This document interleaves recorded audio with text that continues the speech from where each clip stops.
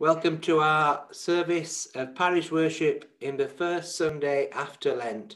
We begin by having our first hymn, Lead Us, Heavenly Father, Lead Us.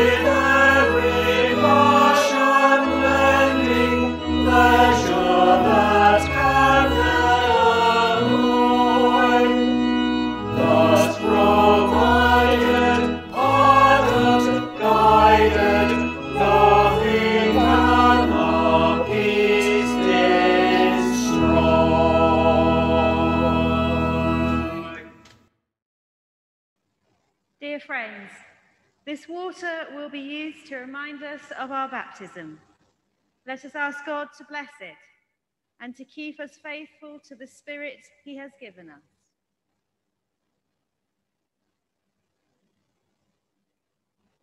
Lord God Almighty, creator of all life, of body and soul, we ask you to bless this water as we use it in faith, forgive our sins, and save us from all illness and the power of evil. Lord, in your mercy, give us living water, always springing up as a fountain of salvation. Free us, body and soul, from every danger, and admit us to your presence in purity of heart. Grant this through Christ our Lord. Amen.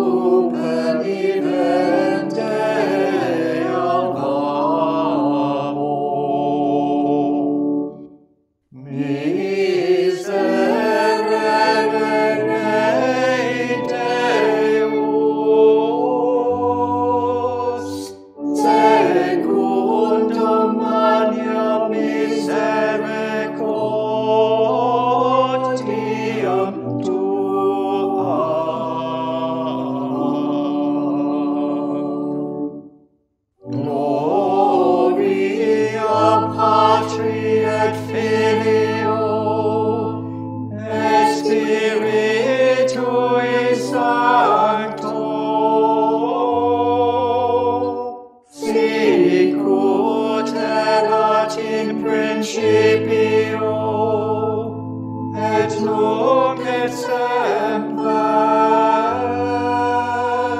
et in saecula saeculorum. Amen.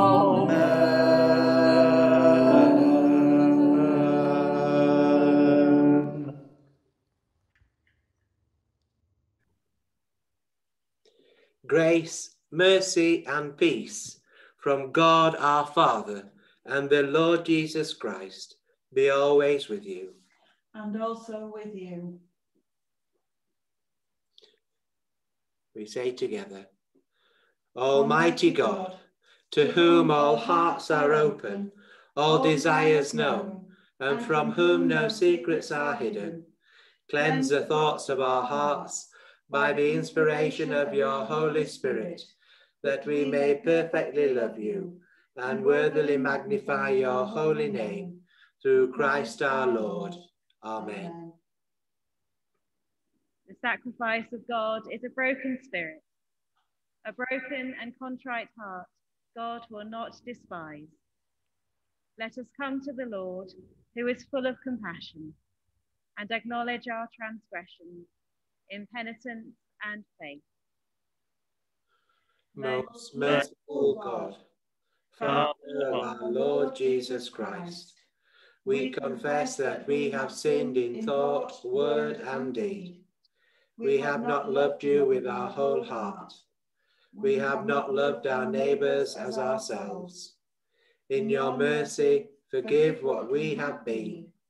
Help us to amend what we are, and direct what we shall be, that we may do justly, love mercy, and walk humbly with you, our God. Amen. Amen.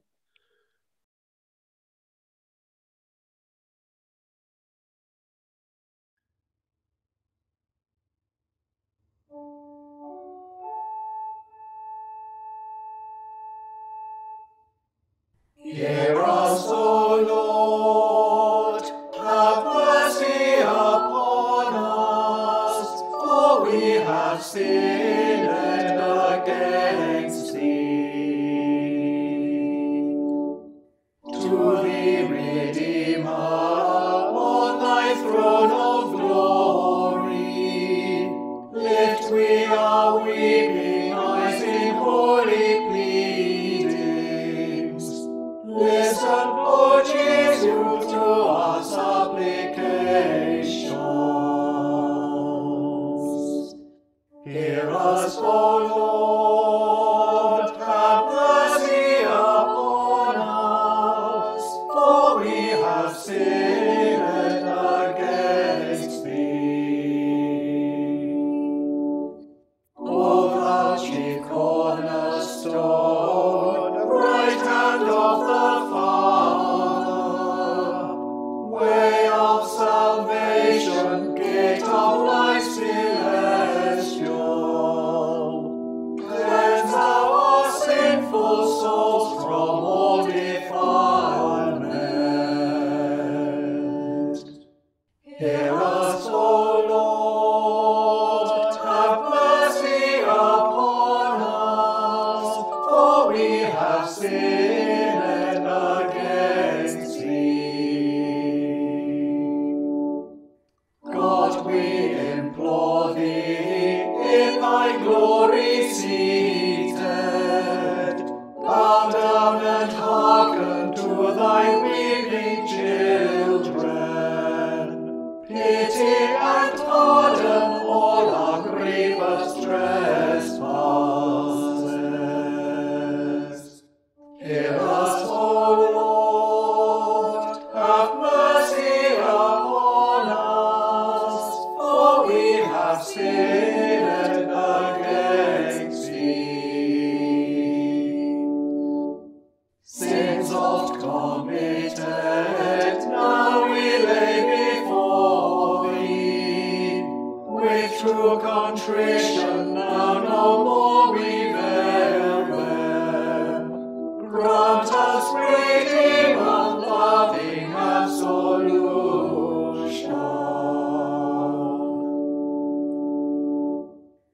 Hear us, O Lord, have mercy upon us, for we have sinned against thee. Innocent captive, taken unresisting,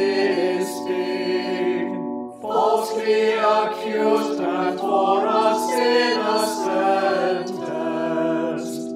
Save us, we pray thee, Jesus, our Redeemer. Hear us, O Lord, have mercy upon us, for we have sinned against thee.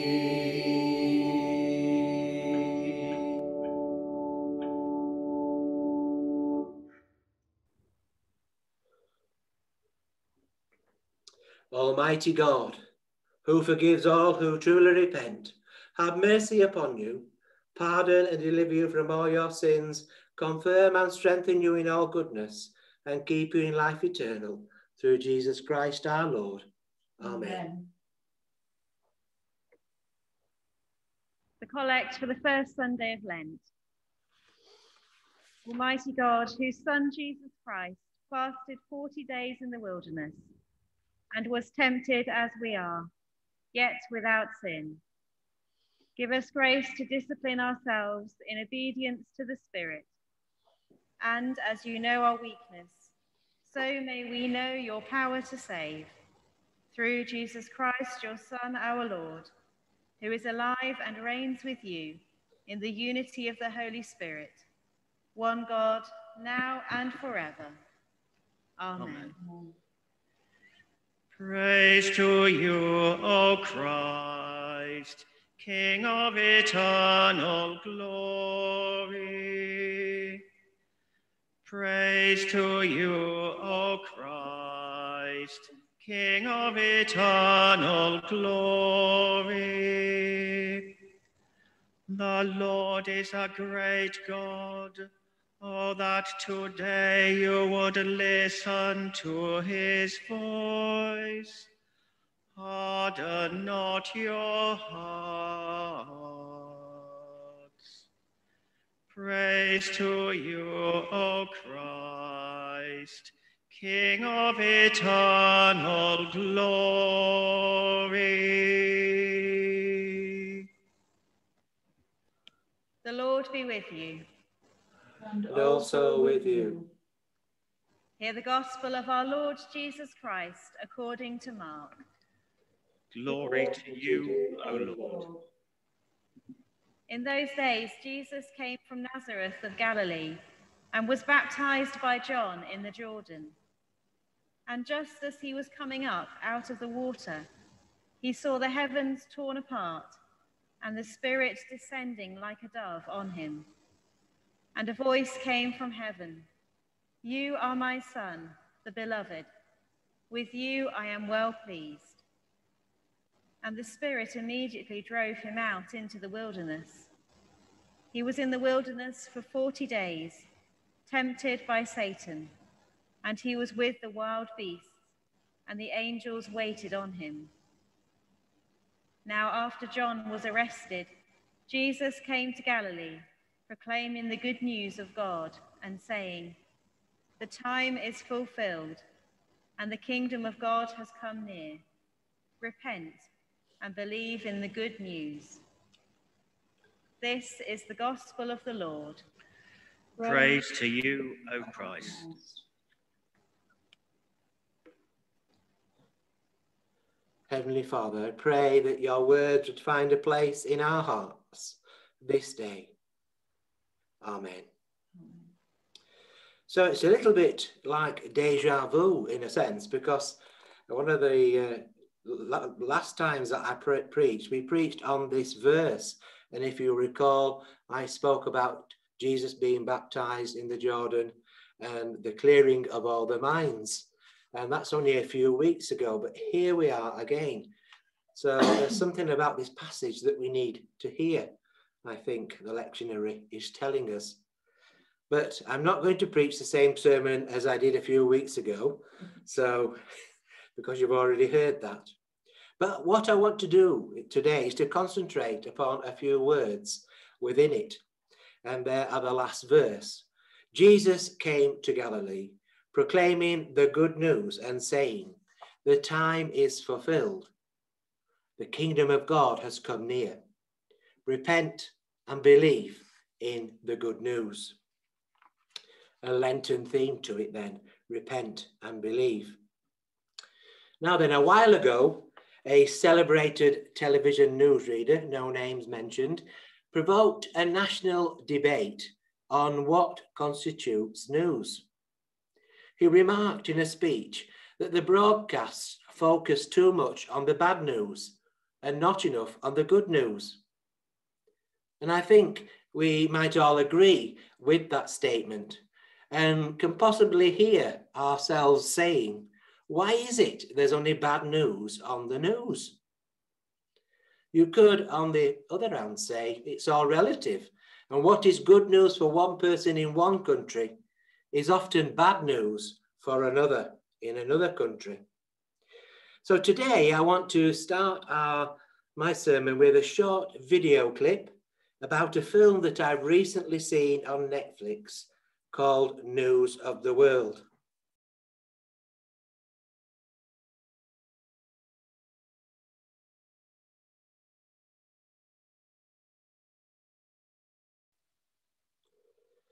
I think that must be a first for us to watch something like that. I hope you enjoyed it. And the plot, as you've seen, is in 1870, Captain Jefferson Kyle Kidd, a former Confederate Army captain who makes a living traveling from town to town, reading the newspapers. Following one such evening of reading the news, Kidd sets out for his next location, where he sees an overturned wagon on the road. And it's there that he finds a white girl named Johanna, dressed in Native American clothing. He then takes her down to the Bureau for Indian Affairs and is faced with the stark reality of either leaving her there or taking her back to her family or to what remains of it.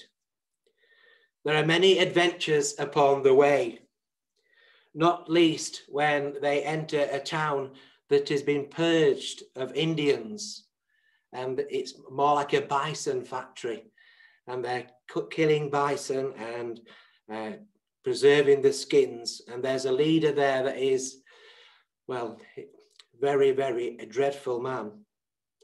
But he speaks of another story in that town. Instead of the story that the leader of the town wants to say, he talks about some coal miners who are trapped underground and how they fought and refused to die and dug themselves out of the town. He then goes on to incite a riot in the very place, and the leader of the town is killed and they are free. Captain Kidd and Johanna make that journey down to their aunt and uncle's farmstead. And he leaves her there, and that leaving is marked with great sorrow for them both. They have formed this wonderful friendship.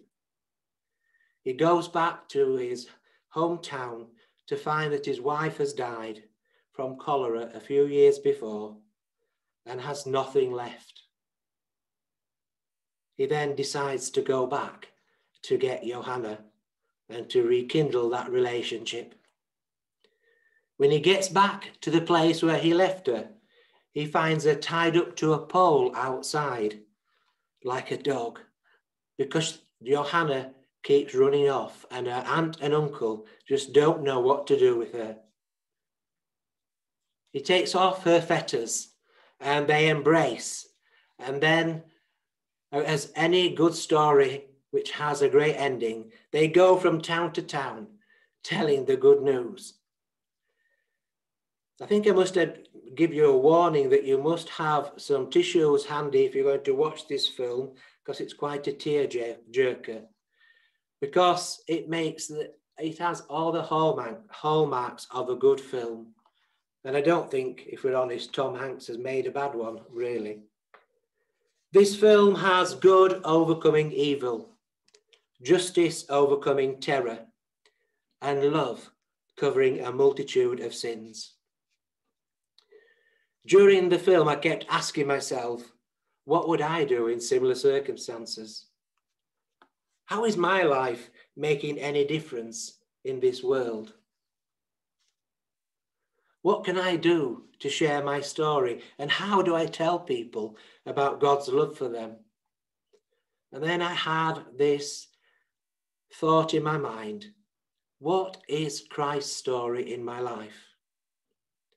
As I look back, a good Lenten discipline, I saw the good and the bad and the ugly. I looked back though and also began to see the incidences or the God incidences in my life converging together. As I look back, I was thankful for God's grace, for his mercy, but most of all, his love. A love that covers a multitude of sins. This, friends, is the good news of the message of Christ, that his love covers all our sins. As the people in that town and every town where Captain Kidd went gathered together in eagerness to hear the news about their world, so we gather today to hear the good news of Jesus Christ, not only for us, but for our world. The message of Lent is to repent and believe the good news, as we have heard in our gospel passage. Friends, did you hear the good news today? We all have a story to tell.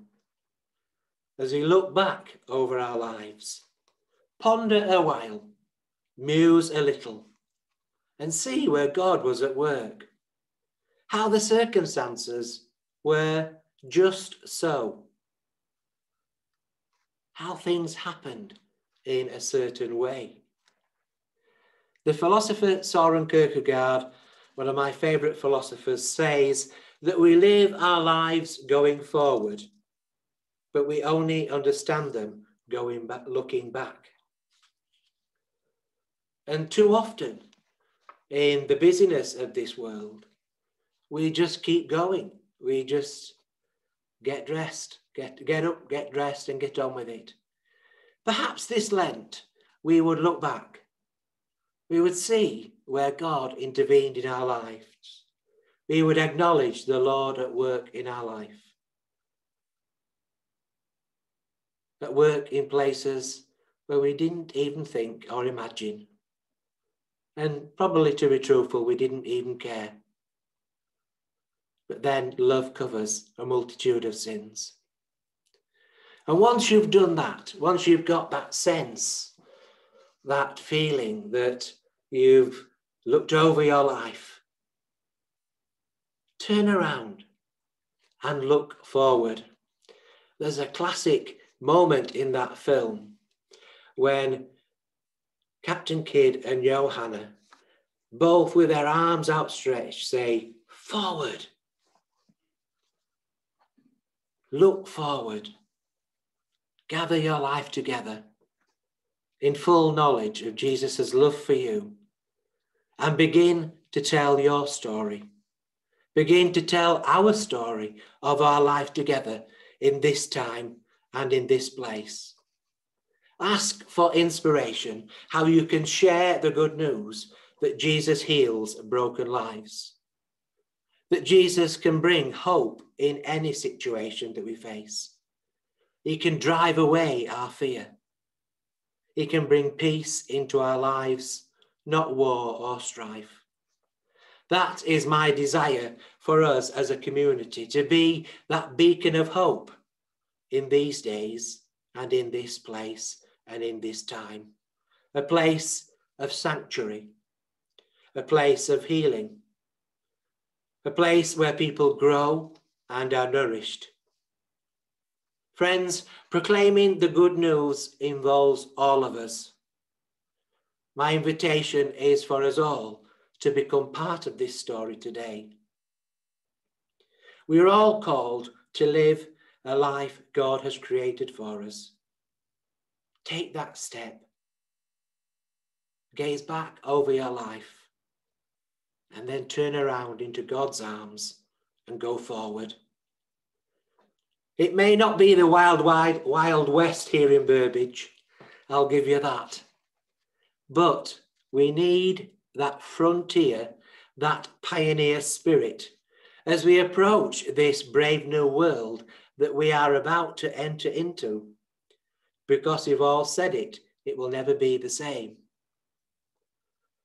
Today, in this first Sunday of Lent, what a great opportunity it is to reflect and think about our part in proclaiming this good news. Today, it is good and is a good day to tell the good news to our world. Please join me in it. Let us pray. Heavenly Father, we thank you, Lord, that we all have a story. We all have a time and a place where you entered our story time and time again. And today, Heavenly Father, we acknowledge with gratitude the fact that your love surrounds us, that your love covers us and all our sins. As we think, Lord, on our life with you, we pray that we would gird our loins for the next step of our journey, that we would be able to tell the news of Jesus Christ to our world with boldness, that we would be fearless, Lord, that we would create a beacon of hope in this place where people can come to find the Lord Jesus Christ. Amen.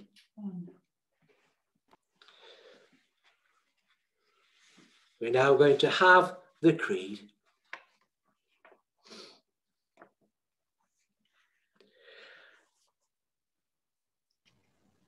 We believe in one God, the Father, the Almighty, maker of heaven and earth, of all that is seen and unseen.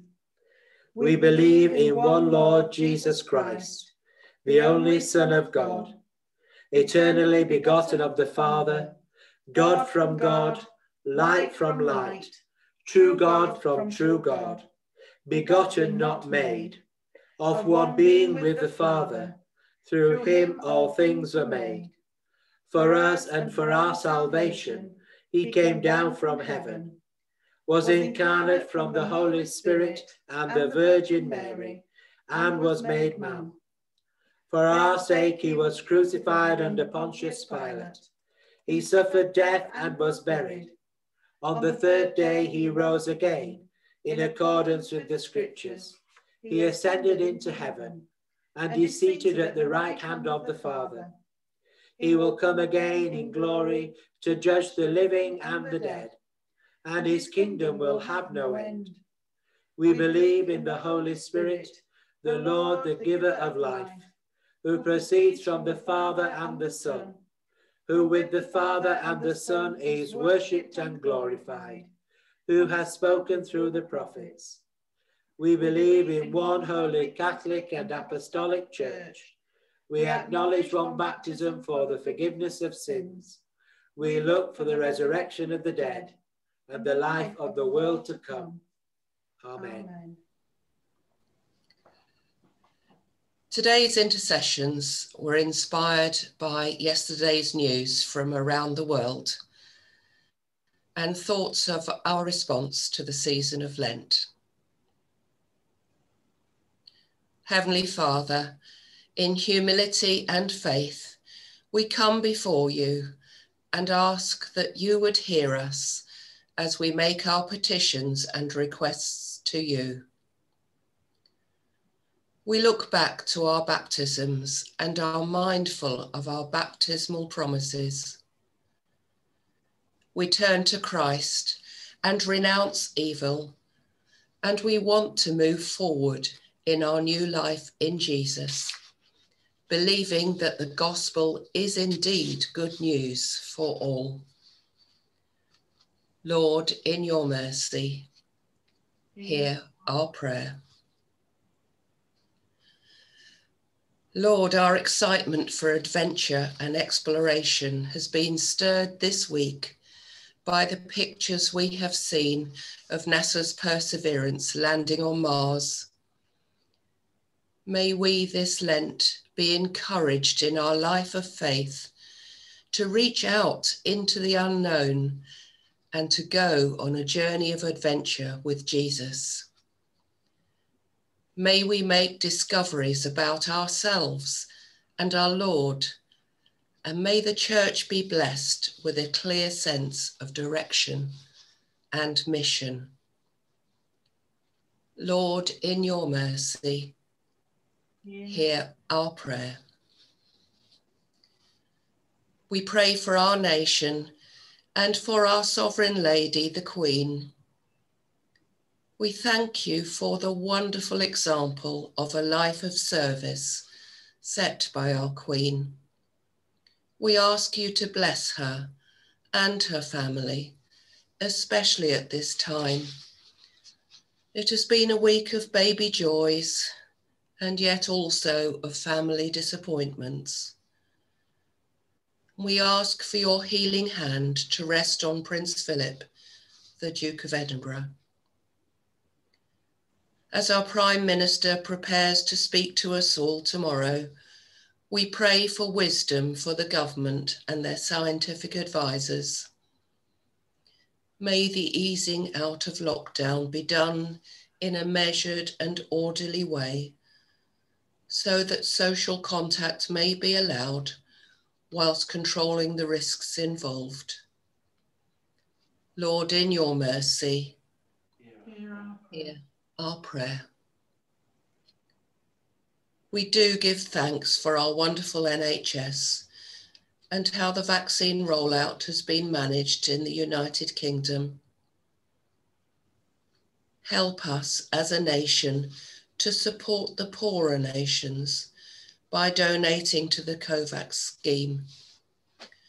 We know that in today's global world, none are safe until all are safe, and we must seek justice when distributing the vaccines. And we pray for justice and freedom for the oppressed in our world. And we are continually mindful of the people of Myanmar as they campaign for democracy, and the cries of the oppressed, especially women such as Princess Latifa. Lord, in your mercy, hear our prayer. We pray for the people of Texas and parts of Mississippi and Tennessee. Help them to get the clean water they need and the power to keep them warm in the unusually freezing cold weather produced by an Arctic outbreak. And we also pray for people in Wales who are coping with flooding. May we learn to take care of our planet so that these freak weather patterns caused by global warming can be contained. You have given us such a wonderfully created world, and we acknowledge that we have been poor stewards of this blessing. Lord, in your mercy, hear our prayer. We pray for all those that we know and love who are sick, anxious, or feeling lonely and isolated. Sustain them, Lord, we pray, and may they know the healing anointing of the Holy Spirit on their bodies, minds, and spirits. Comfort those who mourn and may the recently departed rest in peace and rise in glory. We hold before you those whose anniversaries are today: Patricia Ann Bowden, Amos Lucas, Kenneth Herbert Bradbury, Henry James Albert Copson, Eunice John Hewitt, Brian Edwards, and Rita Viola Carter. We thank you that we are surrounded by the great cloud of witnesses in heaven, who ever sing praises to your glorious power, love, and majesty. And we declare today that we will run the race set before us until we too can claim the crown of life from Christ our Lord. Merciful Father, accept these prayers for the sake of your Son, our Saviour, Jesus Christ. Amen. Thank you, Mary, for prayers from around our world. And I didn't actually give Mary the heads up on what I was going to speak about today. So that's, I don't know, a God incidence, isn't it? Yes, it's always nice to know that we're part of what God is trying to say to us. It's wonderful. So we're now going to have a time where we share the peace. Since we are justified by faith, we have peace with God through our Lord Jesus Christ, who has given us access to his grace. The peace of the Lord be always with you. And also with you. Let us offer one another a sign of peace. Peace be with you. Peace be with everybody. Peace be with you in church. Peace, everybody.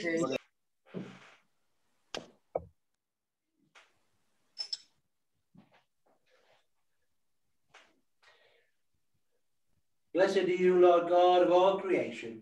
Through your goodness we have this bread to offer, which earth has given and human hands have made. It will become for us the bread of life. Blessed be God forever. Blessed are you, Lord God of all creation. Through your goodness we have this wine to offer, through to the vine and work of human hands. It will become for us our spiritual drink. Blessed be God forever. The Lord be with you.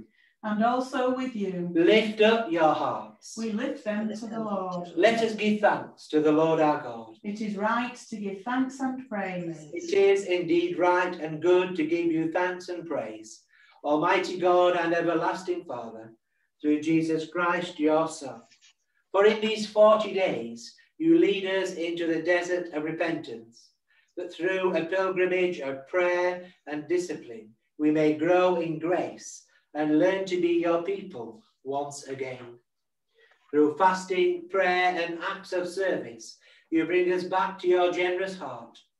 Through study of your word, you open our eyes to your presence in the world and free our hands to welcome others into the radiant splendor of your love. As we prepare to celebrate the Easter feast, with joyful hearts and minds, we bless you for your mercy and join with saints and angels, forever praising you and singing. Holy, holy, holy Lord, God of power and might, heaven and earth are full of your glory. Hosanna in the highest. Blessed is he who comes in the name of the Lord. Hosanna in the highest. We praise and bless you, living Father, through Jesus Christ our Lord. And as we obey his command, send your Holy Spirit, that broken bread and wine outpoured may be to us the body and blood of your dear Son. On the night before he died, he had supper with his friends. Taking bread, he praised you. He broke the bread. He gave it to them and said, "Take, eat. This is my body, which is given for you. Do this in remembrance of me." When supper was ended, he took the cup of wine. Again he praised you. He gave it to them and said, "Drink this, all of you. This is my blood of the new covenant, which is shed for you and for many for the forgiveness of sins. Do this as often as you drink it, in remembrance of me. And so, Father, we remember all that Jesus did. In him we plead with confidence his sacrifice made once for all upon the cross. Bringing before you this bread of life and cup of salvation, we proclaim his death and resurrection until he comes again.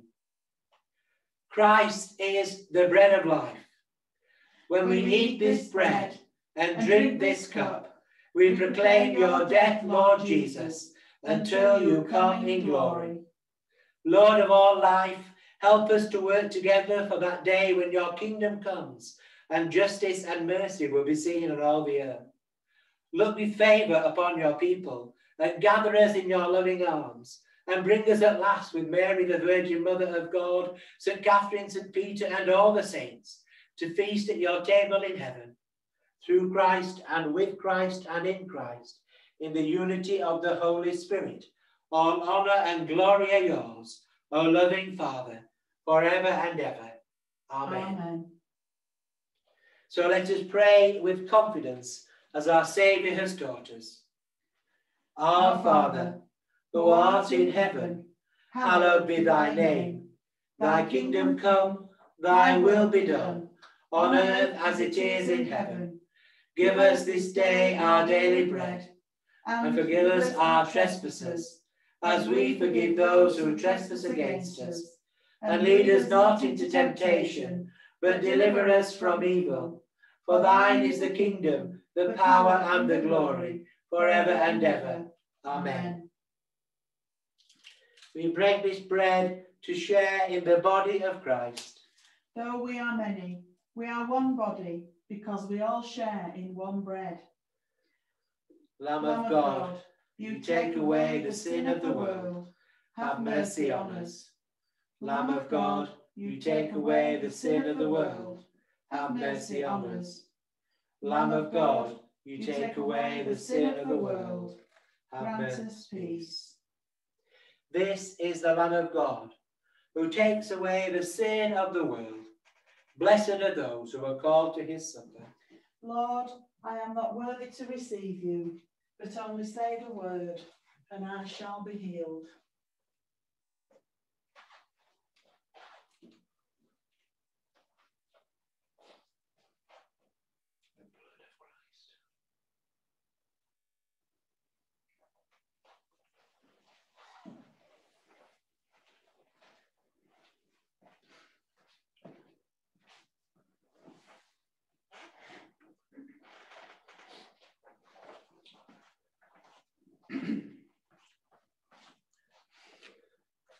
We now have our communion hymn, In the Lord I'll Be Ever Thankful.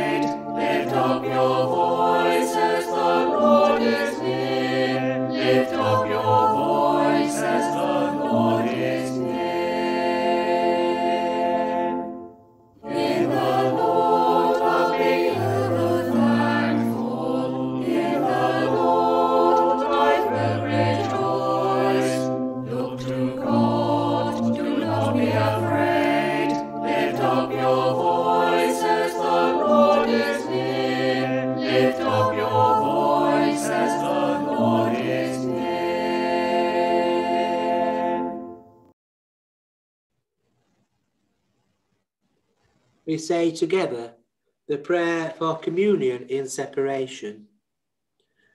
Lord Jesus Christ, life giver and good physician, here you meet me in our need. In a world marred by corruption and marked by death, draw me into true life. By your selfless sacrifice, help me to live for others and not myself. May I, who cannot now receive you sacramentally, embrace you more fully in my heart, mind, and soul. Help me unite myself to you in spirit, so that I may be drawn closer to those from whom I am isolated in the body.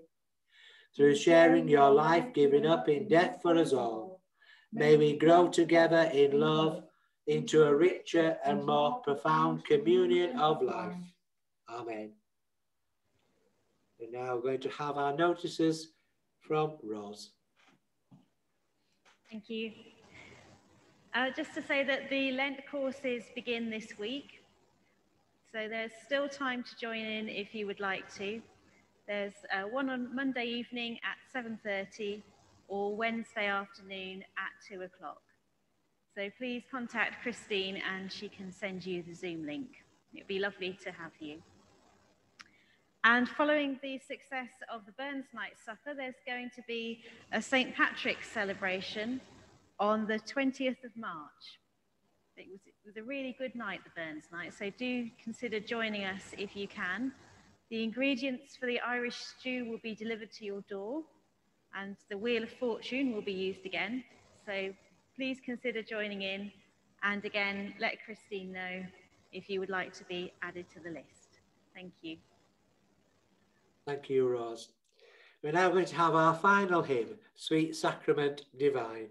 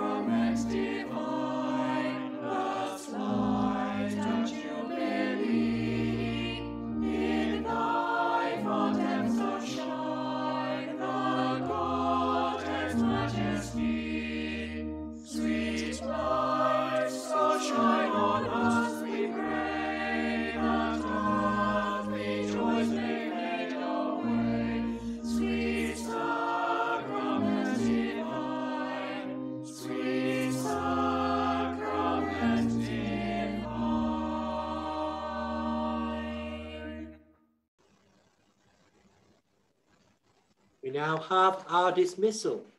The Lord be with you. And also with you. Christ give you grace to grow in holiness, to deny yourselves, take up your cross and follow him. And may the blessing of Almighty God, the Father, the Son, and the Holy Spirit come upon you and remain with you always. Amen. Go in peace to love and serve the Lord. In the name of Christ. Amen. Here ends our service for the first Sunday in Lent.